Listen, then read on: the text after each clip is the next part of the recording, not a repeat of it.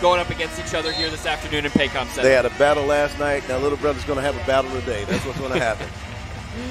Ball goes up. Olivier Sarr wins it over Liddell. And an understanding that you've got the tools within the team to turn it around. This three by Keontae, an offensive board though by Maldonado. And Keontae hits the baseline jumper, gives himself a little slap on the thigh, like good defense just to pinch him there out top. Swing, action, and it's Flagler in the corner for another triple. Three now as a response out top for Shackelford, and that one's good. 5 on the game clock. Maldonado's got it out top, flips to Shackelford. Shackelford pump fakes for 3, hoists it, flashes it, it's good, rack him up. And the Blue going to break with a 1-point lead. For action, this is OKC Blue basketball.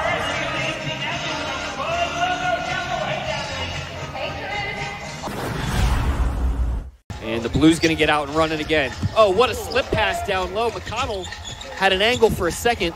Back to the basket, flips up a push shot, and it's good. Strong stop for the Blue there. Now Sarr rolls hard downhill and flushes the two-handed slam. Defensively for OKC on the defensive end. What's been key there? See the replay right there. I'm sorry. As you see, Maldonado slide it to Waters, trail 3. Beautiful look. Didn't go down, but Sarr's there, his teammate, to clean it up. And look at that turnaround jump shot. 52 remaining in this second quarter. The Blue has blown out this lead to 7, a game high. We'll be right back. This is Blue basketball. Be able to identify that in real time and get your shot off in the process is a skill that a lot of people don't really have. Hill attacks. What a miraculous push shot with the left hand off glass by Malcolm Hill, a veteran bucket from a guy that's been in this league for a while. That'll win him around the horse, I'll tell you that.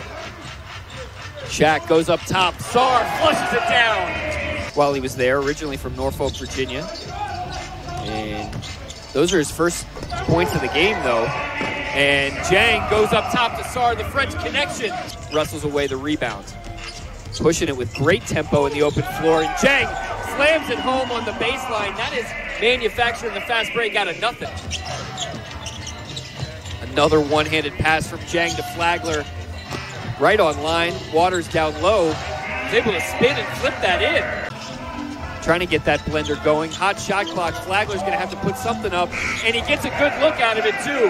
That one-handed push shot. Pulled the pass back and it was too late, so he got called with the carry. Those little things right there have made the difference in what happened in the change in floor of this game. Turnover in response though, Brockington got to it on that pass on the baseline, is able to go down and slam it home. 14-point lead for OKC. That one-handed whip pass again from Jang into the corner for Flagler for 3. 4 made threes. Jang swings it cross court right on line, but hey, Usman's right there to clean up the miss by Keontae, and he gets 3 points out of it potentially anyway. Keontae, give me an assist for that. I wasn't shooting that. I was passing that. Perfectly placed pass to Usman Jang. In the backcourt, 8 on the shot clock. Waters has got to hurry. Finds Maldonado. Hot shot clock. Keontae hoists it and drains the 3 out top. You still like the fact that the Blue are playing with that pace to try to keep in that same rhythm they had early on in the game. Daniels with a deep post up. Got his positioning on Flagler. Is able to score plus the foul. Blue going to be focused on that transition defense. And another opportunity to get it right is Birmingham running again. Daniels lobs up top to Liddell. And that's 7 easy points, I should say, out ahead on these runouts. Maybe the Blues been able to calm down a little bit of that rhythm and flow that the Squadron was in to this point. Hard roll and a finish plus the foul for E.J. Liddell. And afterwards, as many as 27. And that's what's happened. That's what happens in the game. You start getting that rhythm, you start getting the flow. He's a big-time prospect, and so good to see him back out on the floor. Jang turns it over in the backcourt, and suddenly, Birmingham just continuing to chip away, get closer and closer. Just a 13-point, only 6 on it now. Flagler's going to have to do something with it. Hot shot clock, 2. Shackelford for 3 on the sidestep, going right, and he splashes it. What a 3! 89-77. We go to break. on this big-time Jaden Shackelford sidestep 3 to beat the buzzer. We'll be right back. This is OKC Blue basketball. He's just in the right spot. Now Waters pulls up, and that 3 got blocked or something because it was way off.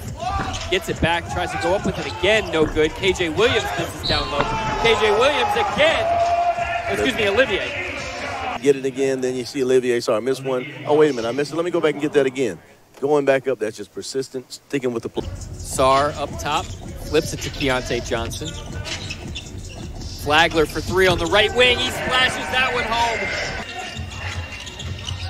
Waters try to find a spot on the left wing. He gets stripped. And so here's a 3-on-1 fast break. Sebron goes up, and they execute that one to perfection. Always focused on being the more physical team, even if they're not the stronger one. Kick out to Sebron for 3.